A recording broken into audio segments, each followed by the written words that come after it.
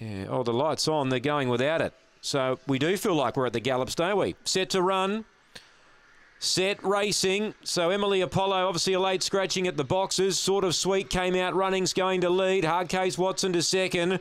Railing up was Arch of Daisies. Then came Legendary Value and Selmo. But kicking away Sort of Sweet by 2. Arch of Daisies is coming. Hard Case Watson between them. Sort of Sweet hangs on. Hard Case Watson lunged and might have got second from Arch of Daisies.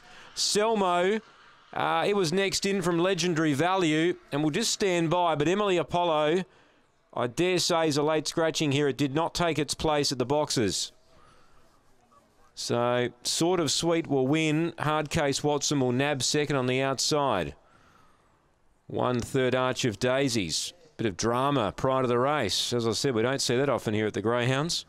4 gets 4th, and that's Selmo. 2-5-1-4.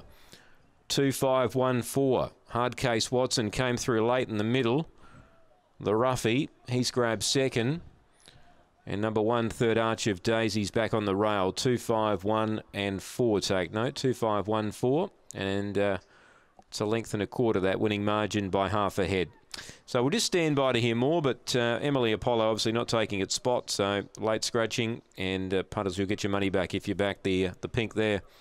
2-5-1-4, race number 4.